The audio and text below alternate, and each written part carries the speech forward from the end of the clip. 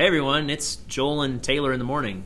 It's 3:25 in the afternoon right now, All right. actually. You're right, it's not Joel and Taylor in the morning. Sorry, buzzkill. Yeah, so, hey everybody, this is Joel at MetaGeek, and I'm here with...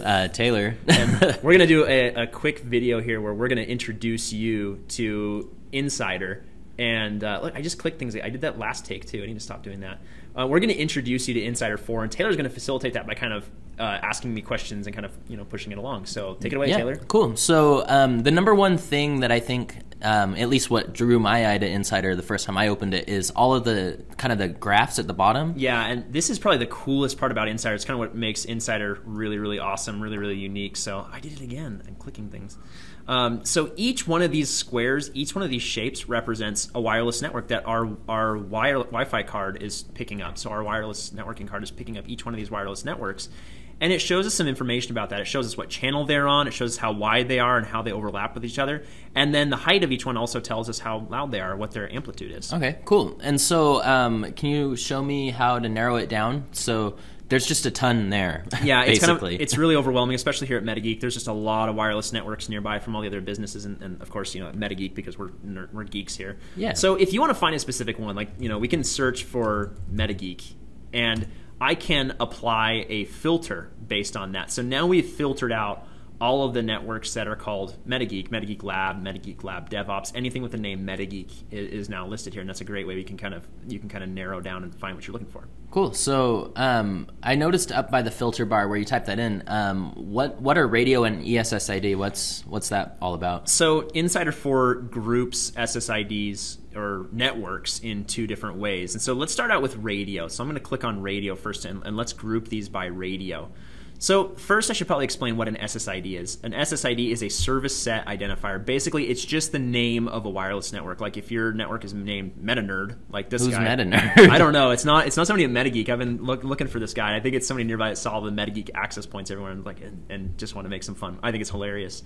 So what this is doing is it's grouping them by radio. And what I mean by that is grouping them by access points. So you might see in like a hospital or something like that, a corporate Wi-Fi environment where we've got multiple SSIDs on the same access point. Those are called virtual SSIDs. So MetaGeek Lab, MetaGeek Lab DevOps, MetaGeek Lab Guest, those are all on one physical access point. They're all on the same access point together. The one over there on the shelf. Yeah, we've got a bunch of access points here in the room with us. So I've kind of got a little lab set up over there, and so yeah, that's what these are. These are some access points over in my lab. Hence the Cool. The name. So what happens if you select it? So to get more details about this group, this radio or this group of SSIDs, I can click on it, and that's going to open up this pane here. And this pane gives us a bunch of additional information. So first off, over here, we've got all the different SSIDs that are on this radio. We've got one that's not broadcasting. That's a hidden SSID, MetaGeek Lab, MetaGeek Lab DevOps, MetaGeek Lab Guest. We can see their security types, their MAC addresses. And then we also over here, we get a whole bunch of details about this particular access point. So there's one thing I want to point out really quick here, and is there's kind of a coloring scheme for inSSIDer. We've got blue. Blue is anything that we currently have selected. So it's blue here. Here's the MAC address of the selected radio group. And we've got this blue section here that tells us all about our access point. And then here, blue down there. Yeah, that's the access point that we currently have selected. And then let's talk about yellow next. Okay. Now, you know that in 2.4 gigahertz in Wi-Fi in general, networks can share a channel or they can partially overlap. The yellow networks are the ones that are sharing a channel with our network. Now, what happens when we share channels? We take turns talking? Very politely. Very politely. Quite. So we're politely taking turns talking, but then there's another another way that a network can kind of be on the same channel. That's partially overlapping. See these red networks? What does that mean?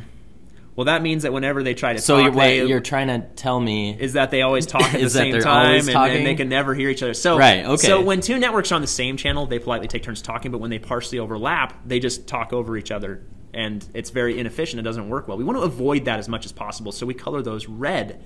So we can see how many networks are partially overlapping, and we can see how many networks are sharing the channel with us. Okay. Who is the strongest overlapping? The strongest overlapping looks like it's Rich. Rich. He should know better. He works at a Wi-Fi company. Yeah, you'd think that he wouldn't be on channel 3. Yeah, he needs to get with the program and figure it out. Come on, Rich. So kind of on that note of coloring too, you may notice the signal strength over time graph. This kind of shows us how good the signal strength is over time, hence the name. Right. The blue line is which it's us. It's us. That's one we have selected right now. And the yellow line is the loudest co-channel, the loudest one that's on the same channel. He's going to politely take turns talking. And then the red line is the loudest one that's on an overlapping channel. And it makes sense that would be Rich. Yes, that would be Rich. He's kind of loud like that, isn't he? He likes to talk whenever. Yeah, it's his biggest pet peeve. Sometimes it's like his access point. That is his biggest pet peeve. But then he does it. It's like his access point embodies his personality. Nice. I hope he doesn't listen to this. Maybe he might.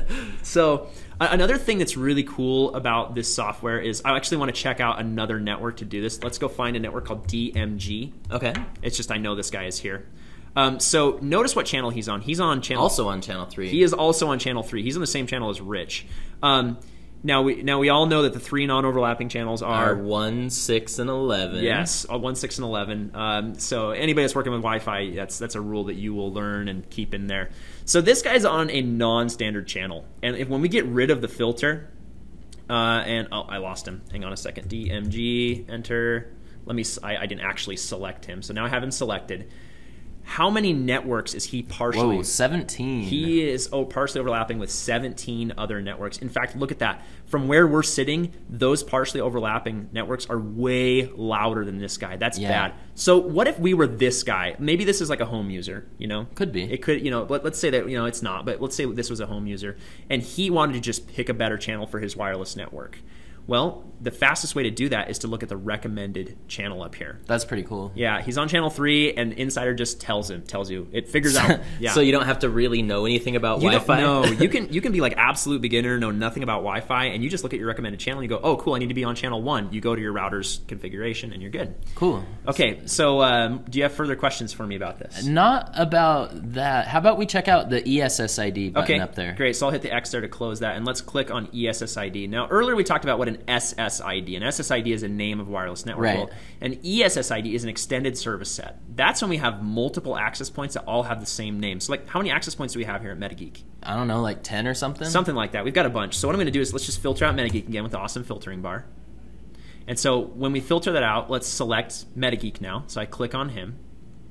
And so what this is what we're doing now is we're grouping all of the access points that have the same SSID together. Okay. So each one of these is an individual access point with the same SSID.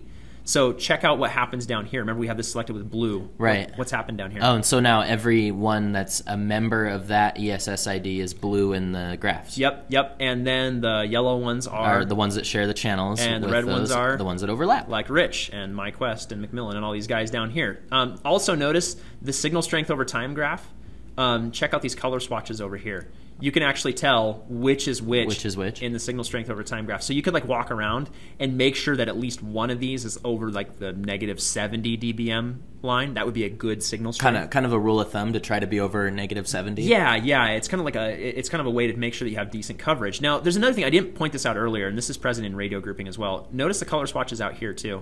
Oh, they correspond to share or overlap. Yeah. So BOM, he's on the same channel, but Hal Davis. Overlap. On an overlap, so that's really bad.